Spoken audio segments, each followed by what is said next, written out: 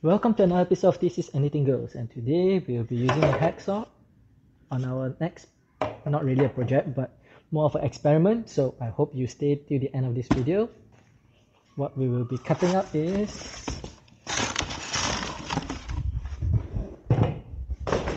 a radiator. So you probably saw in my previous video where I changed the radiator of the Myvi, and this is the old radiator. As you can see, there are coolants here. The thing was cracked over here, but one thing I want to actually see, because on a video prior to that I actually made another video that I flushed the radiator and not much things came out, which was surprising considering the age of this radiator. So what we'll do is we'll take this apart and see if there's any rust or debris or anything inside it. Okay, so if there isn't, that means the flush was good. This was a very reasonable shape radiator, but if there is rust and gunk and everything inside it, then I'll say that radiator flushing may not work. So let's open this up and have a look. All right.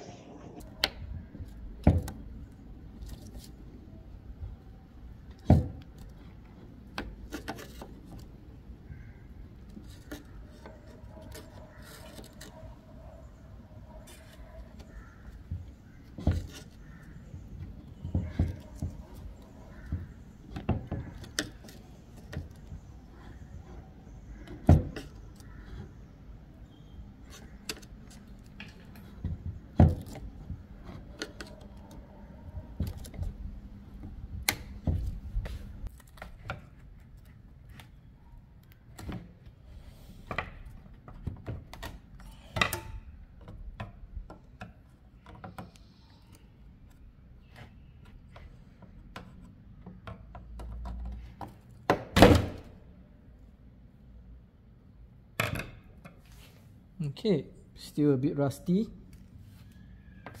Let's look at the bottom side.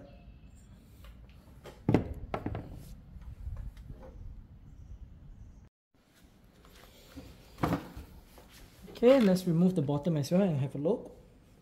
I suspect it's most likely going to be the same as the top.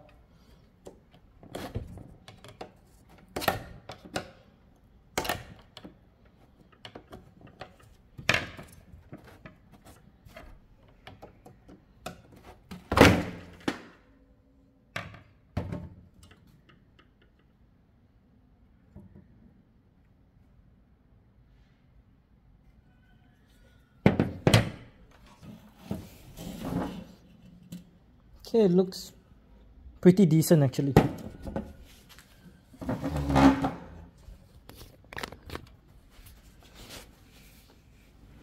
So if we look at it, everything seems good. So the only reason why it was not usable was because the top here cracked. So let's see if we can find the cracks. Yes, you can. You can see the crack over here.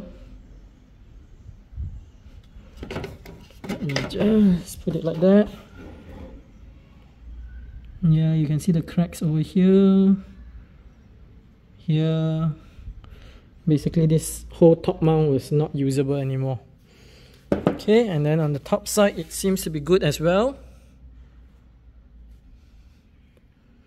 This actually went through a accident, so you see that is compressed over here. Yeah, so overall this was actually a good condition radiator except for the top mount that was leaking. Well, maybe it was because of the flush, that's why it's so clean, but if you remember correctly, during the flush there was not much rust coming out of it as well. So I don't think we need to cut this up, because even if we did cut it up, I don't think we'll find much. Because if you see, there isn't that bad of a...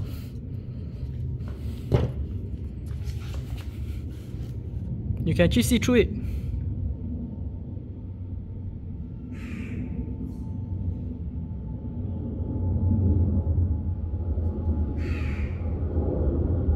Focus is difficult, but you can see the light on the other side, and there's not much of rust in between.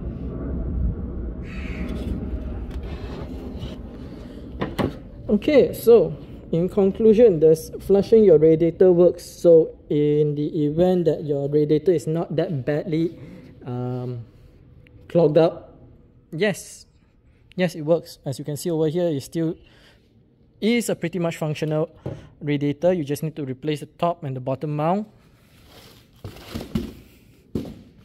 This is the top. As you saw, it was cracked. This is the bottom, which has the additional one pipe here that was meant for the, weirdly enough, for the oil, the gearbox oil, which is odd because it doesn't seem to have another pipe inside the pipe. And that's, I don't know, it doesn't really make sense to me, but yeah. Okay, interesting, very interesting.